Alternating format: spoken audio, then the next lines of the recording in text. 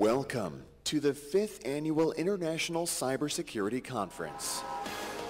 The event is held by the Blavatnik Interdisciplinary Cyber Research Center, Yuval Workshop for Science, Technology, and Security, Tel Aviv University, and the Israeli National Cyber Bureau, Prime Minister Office. More than 4,000 delegates from over 40 countries arrived once again to hear and share insights on the latest developments and dilemmas in cybersecurity. Over 60 international top speakers will give their take on the different angles of the 2015 cyber revolution. Sessions include The Secret of Cyber Success, Beyond Internet, Privacy, National Policy and International Cooperation, Cyber Innovation, Trendsetters.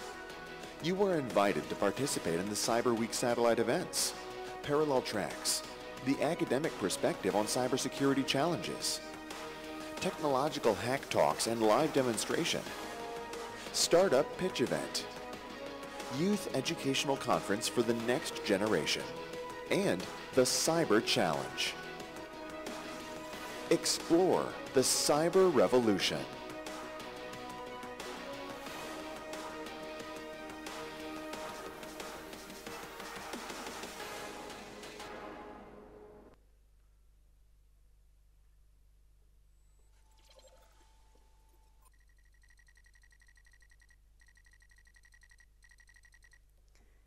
Good morning and welcome to the second day of the International Cybersecurity Conference. I trust you all had a great time yesterday. Our agenda for today is exciting. Speakers from the academic side together with speakers from the industry, Israeli speakers together with speakers from abroad. Entrepreneurs, investors, service providers, and others all came here today to speak and share their unique point of view. In parallel to the main event at the keynote hall, we will have two more exciting events. The Startup Pitch session, in which startup companies that were handpicked will pitch their ideas to the audience.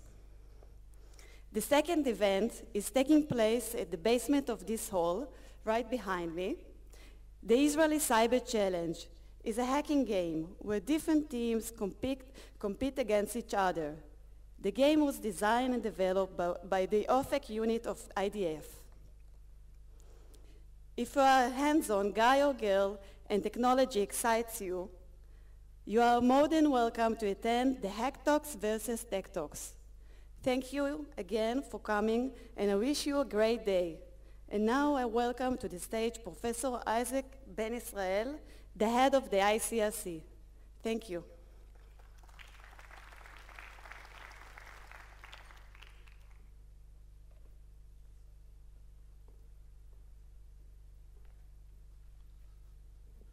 Good morning for the second day, or third day actually, because on the first day, on Monday, we already had a kind of war simulation game in which we played some cyber scenario, and we will hear about it later today. Yesterday, in parallel to the main sessions here, we also had some side tracks. One of them was the what we call the academic track, and before we shall continue with today's agenda, I would like to show you a clip that we took yesterday from this parallel track for those of you who didn't have the chance to be in two places at the same time. Please.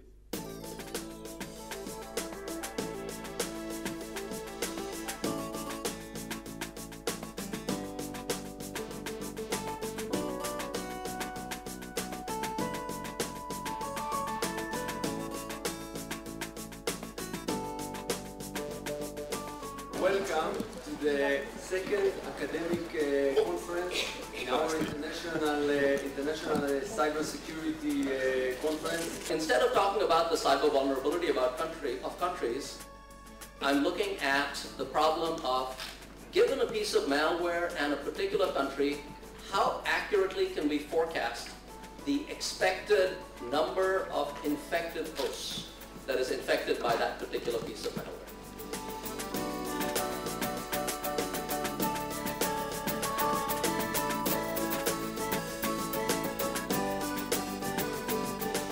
So what is the problem?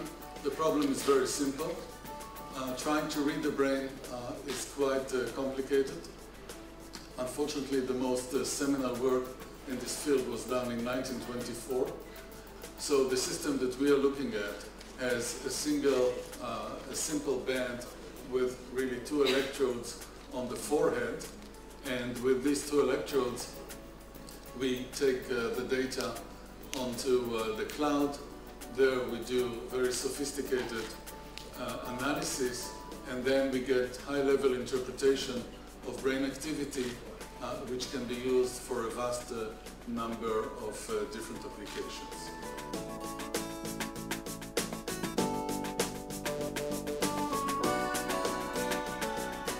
The National Cybersecurity Conference at Israel highlights what is arguably the world's best cybersecurity capabilities. Israel is the world leader in cybersecurity, and this conference allows people from many different parts of the world to understand the latest advances in cybersecurity for better corporate benefit, for better government-based security protocols, and for policymakers to better inform their decision-making. It is an invaluable asset to ensuring security of open and free internet use in the world. הכנס האקדמי נעשה השנה בפעם השנייה ומביא חוקרים מהמובילים בעולם ומישראל להציג בכנס נושאים בתחום הסייברי האינטרדיסציפלינרי. הכנס, לשמחתי, השנה מתקדם ברמה האקדמית הגבוהה שהוא מציג ובאיכות של המחקרים שמוצגים כאן.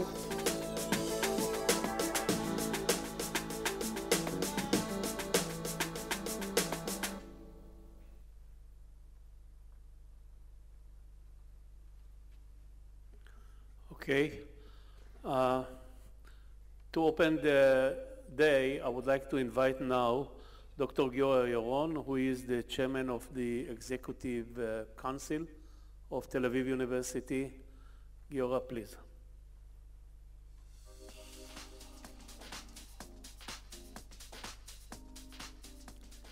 Itzik, thank you, and good morning. I told Itzik that start time of 8:30 is like midnight for many entrepreneurs. I guess I wasn't totally wrong. Okay, the subject of my discussion is going to be focused on leading the next frontier for cybersecurity. We believe that in Tel Aviv University, we basically have all the assets, so to speak, to lead that revolution and that frontier. As you well know, in Tel Aviv University, like in any university, we are primarily being measured by research. And we basically are researching in areas where we feel that we are either number one or have a great opportunity to become number one. However, in Tel Aviv University, we have taken upon ourselves another charter, and that is, just a second, let's make sure I got this right. They told me I need to push a button. Question is, which one?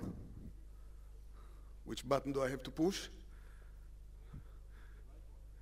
I know, but the question is on what?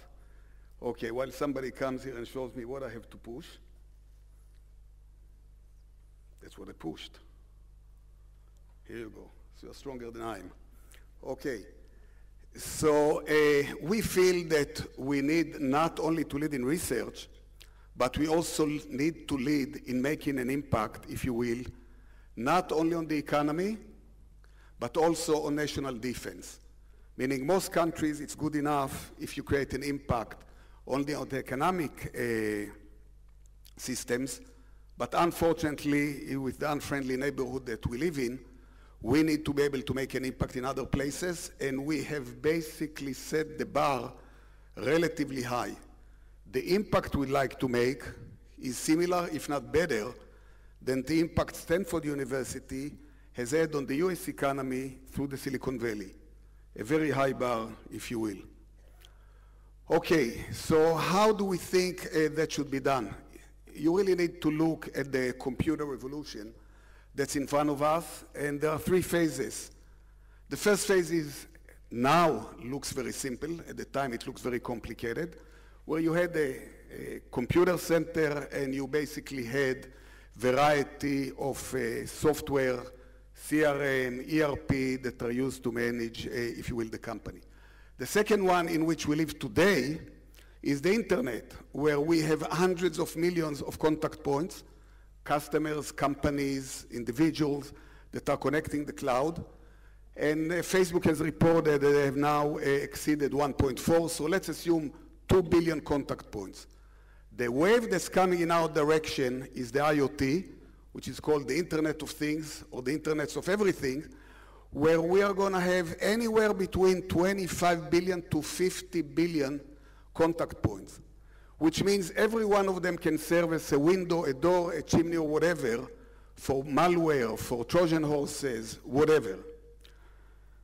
So, if you want to look at it, one other graphic way of looking at it, you have those 25 billion to 50 billion contact points, over which there's a layer of not big data, but very big data, and you want to run analytics on it, and you want to run analytics on quality data. So where can we come to play? We can come to play and should come to play in three areas. The first one is educating the next generation. So they are better than we are.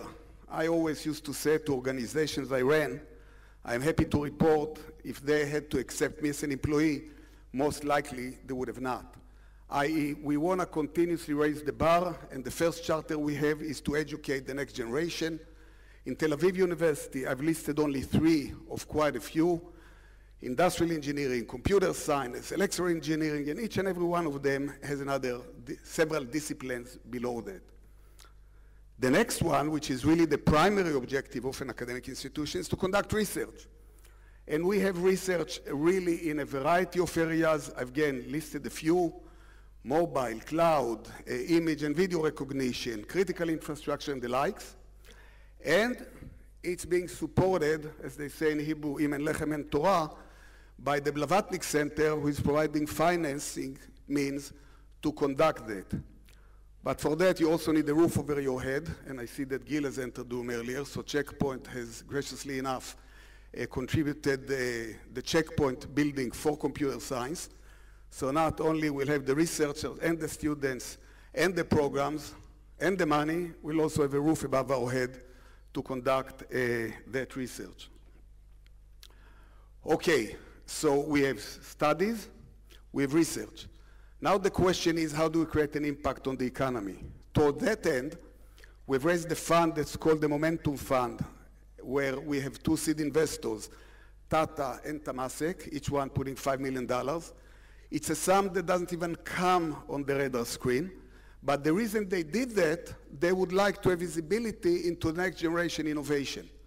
So, in fact, I see here that I've put Temasek for $177 billion. They today run $220 billion. So they don't know how to write checks of $5 million, but the reason they've done that is to get the visibility to the next generation innovation. What that allows us to do is to bridge the gap, if you will, between end of research and beginning of commercialization, what we call crossing the valley of death. The next layer is the Innovation Entrepreneurship Center, led by Professor David Mendelovich, which again has four legs. One is teaching, we discussed that. Mentoring, which is leading the entrepreneurs, how to go about doing it. Acceleration model, and an incubator model. Don't ask me the difference between accelerator and incubator. Maybe Avi can later on expand on that. But generally speaking, enable you to make the first steps towards commercialization. And if you want to take an overview picture how that basically looks, you have the science coming from the left, you have our partners, industrial partners, VCs that know how to build companies, that have built companies, or companies that are already up and running, coming and providing guidance on the business side. And all that is supported by the Tel Aviv infrastructure, which would allow that basically to happen. Now, why do we believe that we'll win? Very simple. This eye chart, and I'm not sure you can read it from far away, basically summarizes the numbers of companies created by entrepreneurs coming from which academic institutions. You can see Tel Aviv being number 9, which is in the top 10. On a relative basis, we are much higher, because Stanford is a bigger university and the like, so this is not normalized. But there's no other academic institution in Israel that gets to the top 10. And I'm proud to say that we at Tel Aviv University are the number 1 leading the charge. And I believe that if you take it into cyber and do a similar ranking, we're even much better than that. Last but not least, and this is an eye chart that you probably can't read, but I'll focus on the highlights. This is taken from The Economist from several months back, which basically shows that Tel Aviv is second only to the Silicon Valley in terms of density of startups. And you see some other small cities, like Chicago being 10th, London being 7, Moscow being 14. Little Tel Aviv is second only to the Silicon Valley.